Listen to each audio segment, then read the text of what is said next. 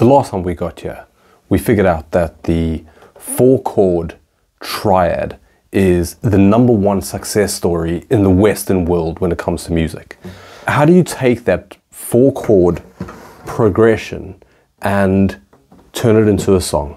You add a vocal to it to begin with. Vocals being the #1 aspect to a song, well, to a memorable Western song. Forget the classical instrumentals only. I'm talking about the pop charts. Get the vocals right, get the song right. I've said that before.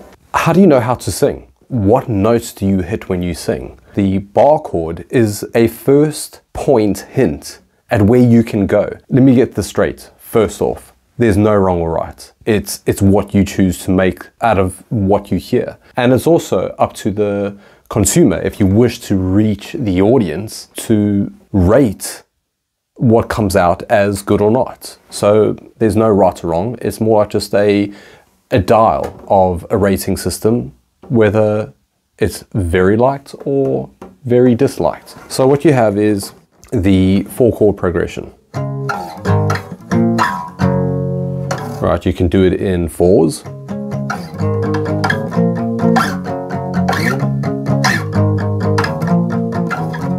You can do it in 8s.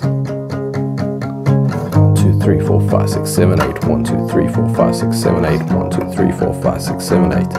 Right, now use the bar chord, which is this shape. I'm not going to tell you how it is, other than just look at it. Zoom in.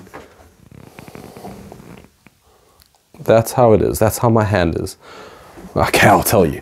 It's this finger there, this finger there, pinky there, this middle finger there, and then all the way down. Now, excuse the fact that I'm missing a 6th string. Who needs it, right, when you're creating? So now, those are the notes in this bar chord. The next chord along. Now, I could choose to do a major, but it just sounds right that it's going to be a minor, which is literally just take this finger off and leave it open to this finger there. Now, where does your voice go? It's a little bit boring. Reason being is your voice is resonating at the same frequency as the string. So there's no harmonization going on. Yes, it's correct, but it's not really doing much. So choose the next one along.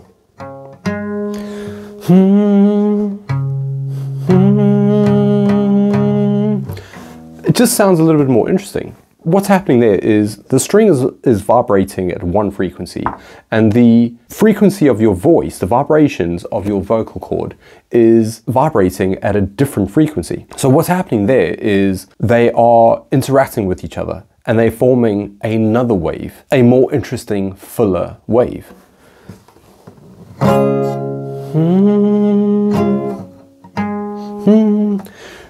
You don't have to choose that note. You can go to the next one along. Which is actually really the same as this one.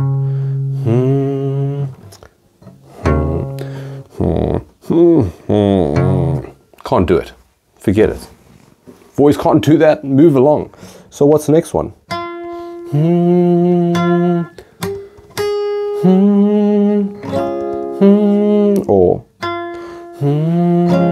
Or so now this is where it gets really interesting. You don't have to choose one specific note for the whole chord progression. You can move along. You can go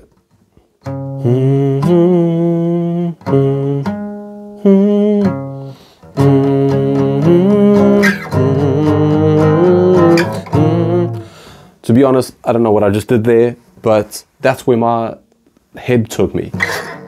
On the next one, that's where it gets interesting because it changes up. And there's something about change in the notes that humans enjoy. I think that's the joyful moment. I'd love to get into the science behind why humans like music.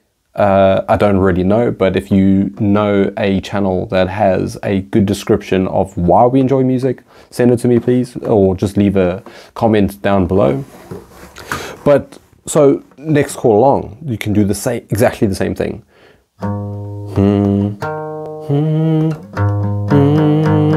See, I'm hitting this bass note and I'm resonating with this note. Just sounds okay. And then, so this song is telling me right now to go like this.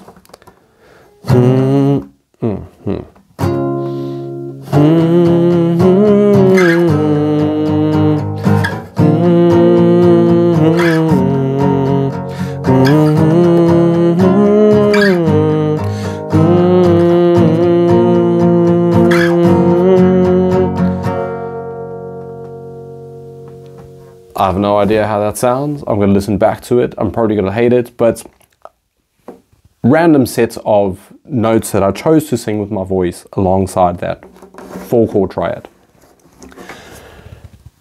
Next time we'll get into adding lyrics to that, how to go about it. This is a really, really tough bit. I struggle with writing. My articulation is weak, and my creative wording is null and void. So I'm going to show you a couple of techniques that I've used to improve your writing skills. To be honest, I don't have any techniques. So I'm just going to YouTube other YouTubers and see what's best. No, I'm not going to do that. Next up, we're going to change the chord progression a bit, just to give it a little bit of variety and make the song a little bit more interesting.